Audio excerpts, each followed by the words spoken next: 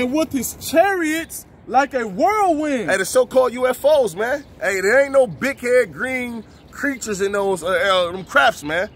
Those chariots, man. Those so-called black men with beards, man. Angels, man. They are being driven by angels, man. Right. All right. And Esau, Salakia. Go ahead, brother. Esau send out that depiction and that vibration in the world, because in reality, there's, like the brother said, there's Israelite angels in those chariots with afros, man.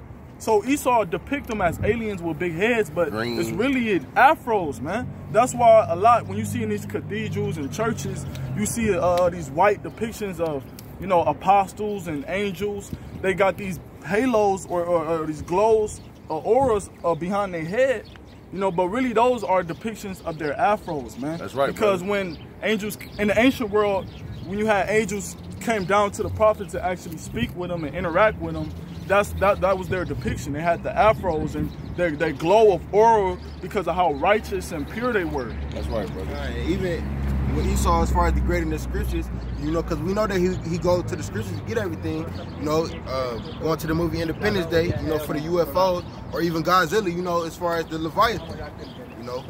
Yeah, because what Esau do is, we have faith, man. We read the scriptures and we go off of faith, man. Esau, he has to have concrete evidence. So when the scriptures say one thing, Esau go and research it physically, man, because he have the funds to do so. All right, so Esau know the truth, man, because as I always mention, all right, a lie is a perversion of the truth.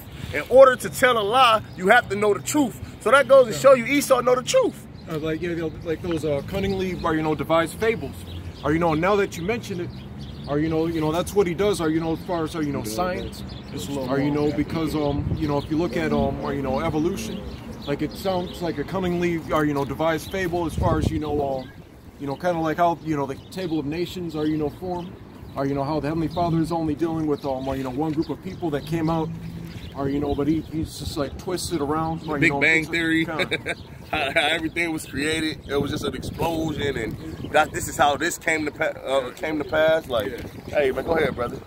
It says, and with his chariots like a whirlwind, to render his anger with fury, and his rebuke with flames of fire.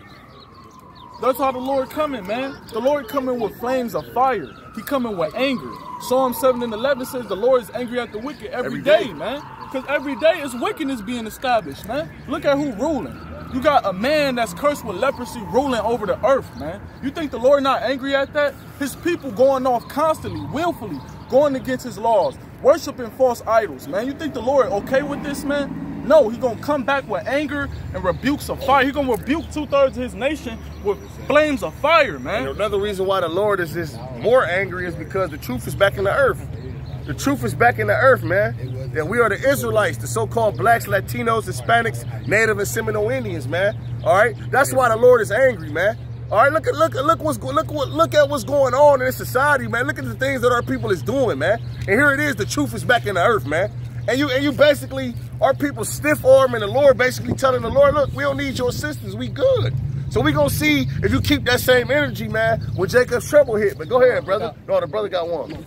Oh, go ahead, brother. This 2 Peter chapter 3, verse 6, whereby the world that then was being overflowed with water perished, but the heavens and the earth, which are now by the same word, are kept in store, reserved unto fire. There it goes. So back in the ancient days, during the time of Noah, if a brother can grab that in Matthew, all right, during the time of Noah, man, the Lord brought a flood through. And what happened, man? Noah was prophesied, I believe, for 100 years. All right, before the flood came, and what?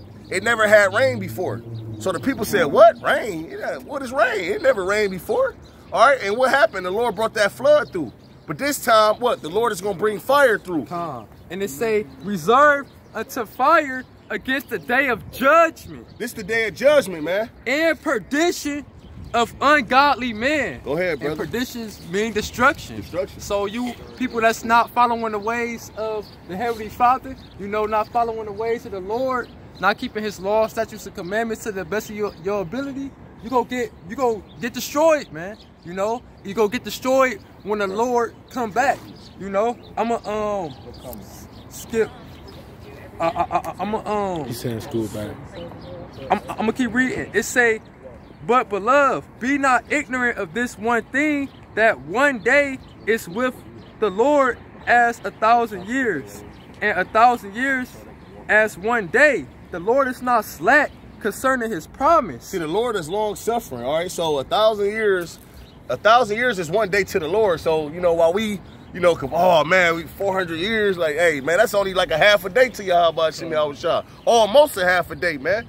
So, hey, man, you know, hey, even Yahushua was crucified 2 days ago, according to, yeah. Because like, through all my studies, I don't know, I'm going to have to double check my concordance at home. All right, but one of the things I found, you know, as far as, you know, that word day, it's not necessarily always, you know, 24 hours. Or, you know, it just means, or, you know, any type of, like a breath, or, you know, it was just, or, you know, it could be like any, it's just a period of time, basically.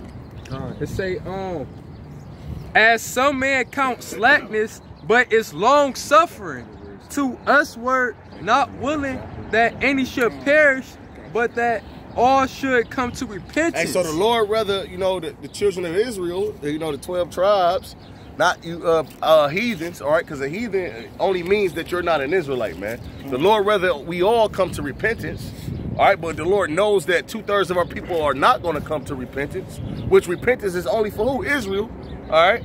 But you had that? Yeah. Oh, so you can say something, brother. Go ahead. No, it was a little bit. Go ahead. But the day of the Lord will come as a thief in the night. Woo! In the which the heavens shall pass away with a great noise. The Lord coming as a thief in the night, man. Hey, a thief don't be like, hey, look, brother, I'm gonna come and take your flat screen television at 4 o'clock, man. That's how a thief doesn't move like that, man. Yahweh Shemi Yahushua is gonna come as a thief, which means, hey, man, he gonna snatch your spirit from you, man, when you least expect it, man. When you get caught slipping, it's like when you taking a piss, man, out in the public place, and you get caught by the police officers, man. That's how the Lord gonna come, man. When you say, oh, man, let me just go have sex with this man's woman one more time, man, and then I'm gonna get it right. That's when the Lord gonna come. Or let me just eat this last bacon sandwich, you know, one last time, and I'm gonna stop eating pork. That's when the Lord gonna come, man. Or I just gotta go to church one more time, man.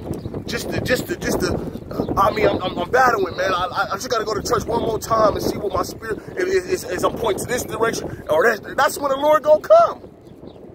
You don't have time, man. It say, and the elements shall melt with fervent heat. And everything is made out of elements, man. Everything is made out of elements, man. Which means everything gonna be destroyed here in America, man. All right, everything, man. Hey, you think the coronavirus, son, man? That's just the beginning. Hey, the scriptures called it the beginning of sorrows. This is only the beginning, man. All right, go ahead, brother. The earth also and the works that are therein shall be burnt up. And what's the works here in America, man? Homosexuality, man. All right? Feminism, man. All right? White supremacy, man. Christianity, man. Adultery. Wickedness, man. False idol worshiping, man. All right, this is the works done here in America, man. And that's why the Lord got to burn this place up, man. It's Isaiah 13:6. How ye for the day of the Lord is at hand, it shall come as a destruction from the Almighty. And this destruction is coming from the Almighty, man. We're not out here saying that we're about to destroy America. Hey, we about to destroy America. No, Yahweh Shemi Yahushua, man. The Lord and his son is about to destroy America with the angels, man. That's who about to destroy America, man. Those intercontinental ballistic missiles, man. All right, those 200 million nuclear warheads, man, is about to hit America according to the Bible, man. So like I said before, the coronavirus is just the beginning, man. The Lord is about to send plagues on this place like he sent plagues on ancient Egypt, man. For the captivity of the Israelites, man. Let's go, brothers. Verse 7, therefore shall all hands be faint and every man's heart shall melt. Yeah, you people gonna melt, man, in that day, man. You people ain't gonna know what to do, man. Your mind is gonna be racing, man. You got kids, you ain't gonna be able to protect them. You men ain't gonna be able to protect your woman, you mama's boys. You ain't gonna be able to protect your mama. You ain't gonna be able to protect your father. You ain't gonna be able to protect yourself, man. That's what's coming to America, man. Go ahead, brother. I'm gonna jump down to verse 9 real quick. That's right. I'm gonna let you get it, bro. It said, behold, the day of the Lord cometh cruel both with wrath and fierce anger. Wrath, man. To lay the land desolate. So the Lord is coming to lay this land desolate, man. This ain't gonna be the movies where a destruction happened and then out the blue, somebody crawled from out a tunnel and they survived.